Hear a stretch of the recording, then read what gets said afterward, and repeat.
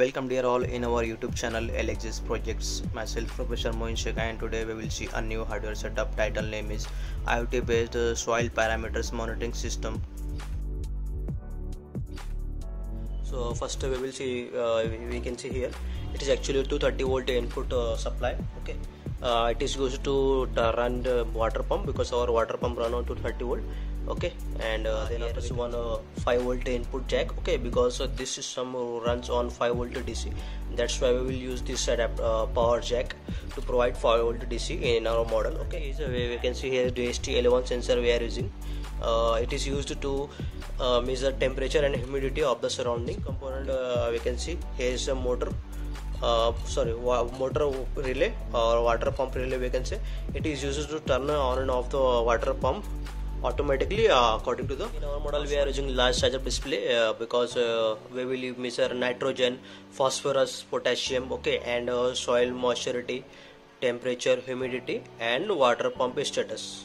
And the next component is ESP8266. okay, it is used to it is responsible to run entire model, like running LCD, handling the data of sensor and etc. all the thing it is responsible.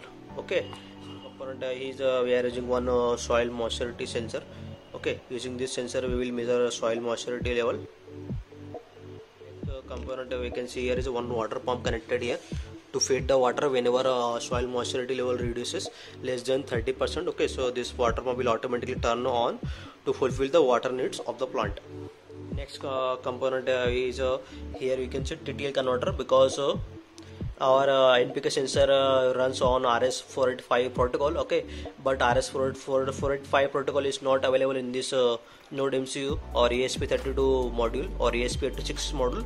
RS485 communication is not available, that's why we need to convert it to TTL converter. Okay, TTL conversion, then we can communicate it with our sensor, so that's why this module is necessary. You can see here is one NPK sensor here, you can see. Okay, it is it runs on 5 volt and you can see protocol name is here of RS485, and here is the parameters it is showing NPK sensor.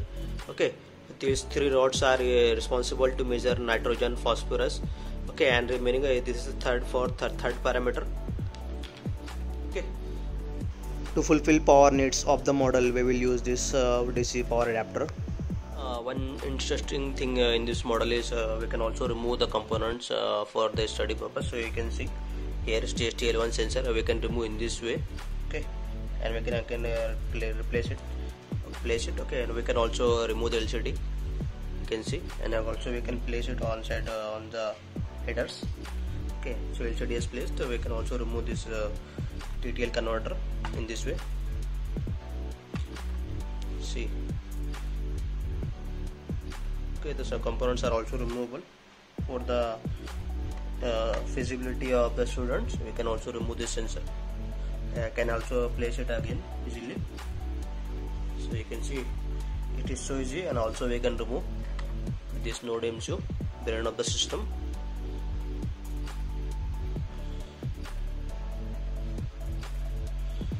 Okay,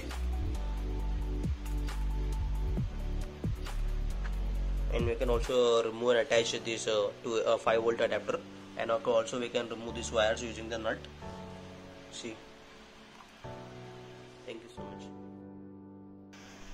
Before providing the power to our module, we need to visit IoT server account. For this we will search Blynk IoT or Blynk cloud, and then we will click on Blynk cloud, and after opening the page we will click on first link. Okay, then we will visit the IoT server in this way. Page is currently loading now. Okay, now we need to enter login credential, okay, which we will provide you if you purchase this model, and you just will need to go visit to the server and need to log in. Okay, and everything will be ready there. So after entering the password, need to click on login button. So we are successfully logged in, and here you can see connected devices. Okay, in the connected devices you can see here is a model name is appearing here, soil parameters monitoring. We will click on this, and here is our most important main monitoring page. You can see I have clicked on full page mode, and you can see here humidity, potassium, nitrogen, phosphorus, motor turn on and off status, each and everything. To run our model needs a 5 volt DC supply. For to fulfill this purpose, we are using this DC 5 volt power adapter to our system, and to provide a 230 volt power supply to the water pump, we are using this supply pin, as you can see. As this model is IoT enabled, so for this purpose we will need to provide Wi-Fi connection. For this we will use mobile hotspot. Okay, so first we will turn on the hotspot, then we need to change the hotspot configuration. So as you can see, you need to enter the hotspot configuration which is provided by you from us, and you can enter, and after writing the Wi-Fi name and password, you can save the settings and can turn on the hotspot settings. So as we have entered all the things, and hotspot is turning on with new settings, and after turning on, your device connected devices will show here in connected devices list.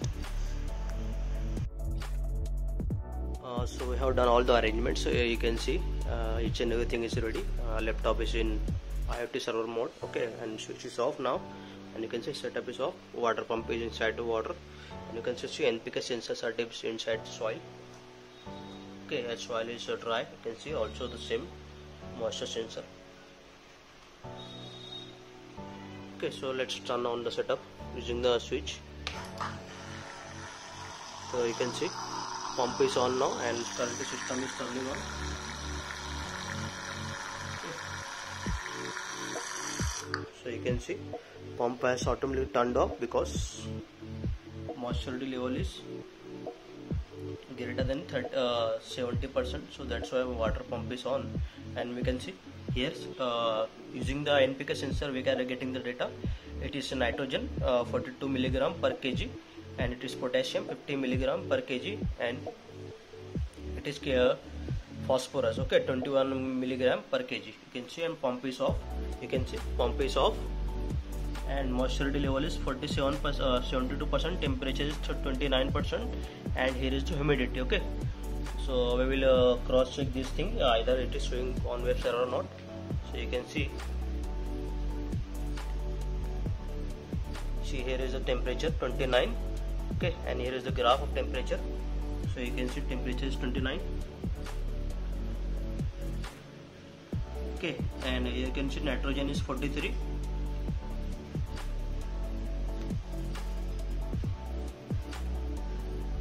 Is phosphorus, potassium, here is the nitrogen 43. You can see graph. Actually laptop is touch screen, so that's why it is putting such kind of information. Nitrogen is 43, you can see. Okay, and here is the potassium 15, sorry, phosphorus 15. Okay, so you can see 15 phosphorus, and here is the graph of phosphorus, and here is potassium. Potassium is 21. So K means potassium. Okay, so it means all the data is running on server very fine. So we will check by removing the sensor. We will need to reduce the moisture level. Okay, so consider that moisture level has reduced by removing the sensor. So you can see water pump should turn on again. See, water pump has turned on. Okay, because moisture level is 2% only. Water pump is on, and here the soil sensor. So again we will dip it into inside the moisture level. So you can see water pump will turn off automatically. See, pump has turned off. You can see also see inside the pipe water flowing. So because of moisture level is above 70%. Okay, our model wait for the soil to dry it down, then automatically pump turns off on, and it makes the soil moistured, and then automatically pump gets turned off. You can see temperature, and you can see the accuracy of the sensor. You can see still all the NPK parameters are nearly same. Okay, you can see all the graphs here. See, here is the graph, here is the nitrogen, potassium, and you can also see the data here, and here phosphorus, and we can also see the water pump status. So here you can see motor. Okay. There is no color means motor is off now. Okay. So let's just turn on the motor by removing the sensor, reducing the moisture level. So you can see we have removed. See, pump has turned on. See, pump has turned on. Okay, and now we will see.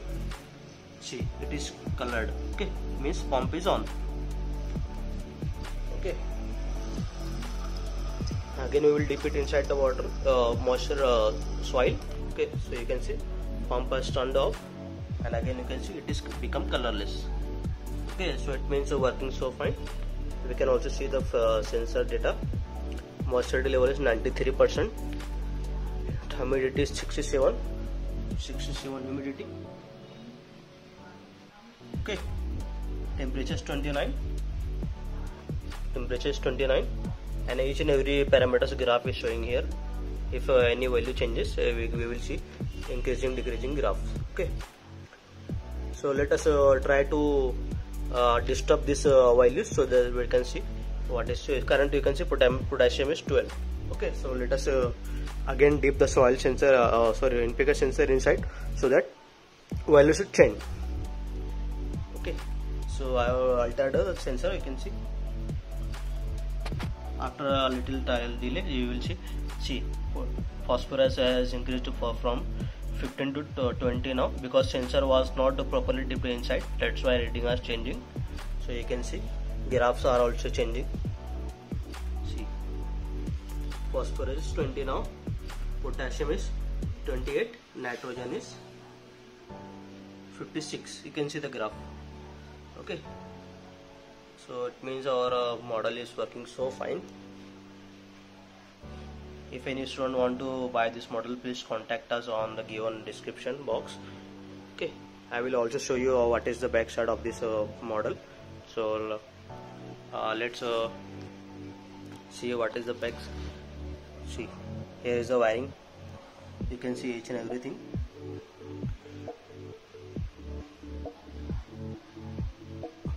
Okay, here is the back side of node MCU. It is back side of LCD, and here is the relay. 5 volt input, 230 volt input, and here is a pump outlet, and here is the NPK sensor outlet. Okay. Okay, so thank you so much for watching the video.